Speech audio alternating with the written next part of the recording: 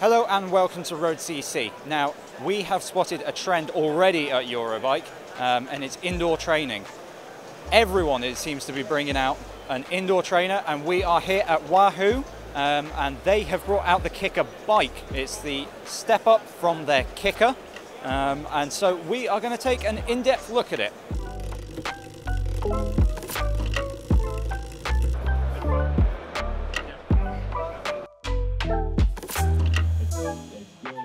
Outdoor cycling simulates everything about you.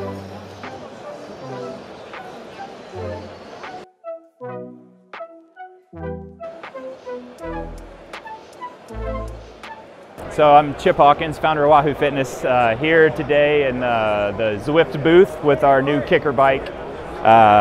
Give some of the features and accomplishments we've done here.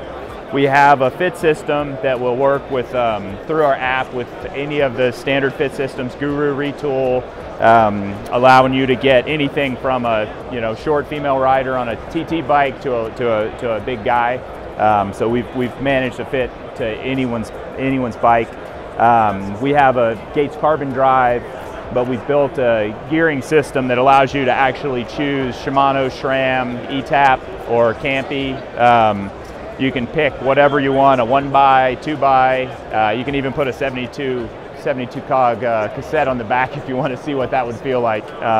So we're super proud of that. We've got a built-in tilt mechanism, so you can simulate grade, which is something no one's really seen before. And after we put the climb out, we felt it had to have. It adds a lot of complication, but it's a huge for us. To get the rest of the fit, we've got our hammerhead system, so we have 165 to 175 on the crank. Yeah, it's got all the shift exactly like whatever set you have. It's using real bike components, so if you want to put your saddle, no problem. You want to put your bars, no problem. Everything's interchangeable. Same with the pedals, and that's pretty much it. Okay. I have now been joined by Tyler, and you're going to take us a bit more in-depth into the fit systems, because there are 3 to go through? That's correct. First, I wanted to show you, we have the quick release levers that make all the adjustments very simple and easy, and then we guide you through that process with the 3 different fit systems. The first being the professional fit, and that's taking a Guru, a Retool, or a Trek professional fit document, grabbing a select few of the data fields, inputting that into our app, and then we guide you through the exact fit system here and measurement that you need to take.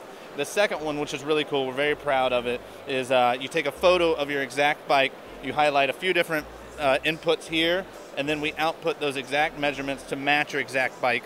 And then the third and final one, which is cool, is your basic setup. I'm 5'8", I have a 30-inch inseam, I want to ride a little relaxed, and we'll guide you to a very basic fit just to get you up and running. And then you can very quickly and easily dial in your fit from there.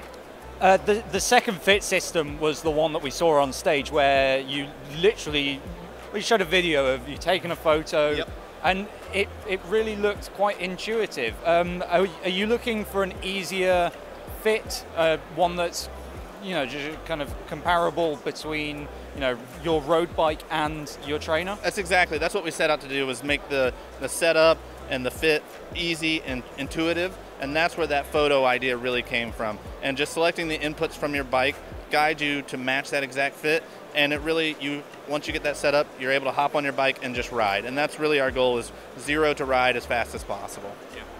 Well, that's a bit more in detail about the fit systems. We're going to go and actually have a little bit of a go and see what we think. Okay, so one of the other really cool tech features around this bike is that we've got programmable buttons here. And you were telling us on stage about some of the things that you can do with these buttons, but also the vast range of setup options that you can have. So could you go a bit more in detail about these? Yeah, we're calling this feature Reality Shift, and what we try to accomplish again is matching your outdoor bike. So we created several different configuration options. You can match Shimano Di2, Shimano Mechanical, SRAM ETAP Mechanical, and Campy. So we have 5 different button configurations here, and using a combination of those, you can match your outdoor bike. The other cool things that we've done to extend that functionality is down to dialing in the crankset. Do you run a 1x, a 2x, a 3x? Do you run a compact or a mid-compact? All of that is fully configurable in the Wahoo Fitness app, even down to which size cassette you run. And more importantly, what's the biggest chainring size that you can have? You can run up to a 70 cassette and a 70 on the crankset. We went wild with it. We said people will want to geek out. Why not? We want to let you do it. That's mad. One of the final really neat tricks about this indoor trainer, are we still calling it that, or is it's smart bike? A smart bike? Okay, so one of the really nifty tricks about this smart bike is its ability to tilt. So we've seen it on stage. Can we go a bit more into detail about this? Yeah, so we created a center pivot design which puts the pivot right underneath the rider weight, and we have our rear linear actuator driving the tilt to and from. We have a max inclination of 20 degrees, a downhill grade of -15, so you really get that full effect when you're riding. And we did a bunch of real world testing to figure out how fast it needs to move to mimic the real world testing from, say, a -10 to a 5 degree positive. And then our physics model outputs that, and the timing is spot on. So this is quite a quick gradient changes. It's all right with that? Yeah, it depends on the occurrence. So if you're going through that, it'll speed it up just enough. If you're going through a very subtle roller section, it'll do it just enough. But yeah, it's got all the smarts in there to control it. Well, there we go. That was the Wahoo Kickr Bike. It's very comprehensive, very expensive, and we will soon have it on test to find out if it's very good. So, there we go. If you like this video, like and subscribe, and we will see you next time. Cheers!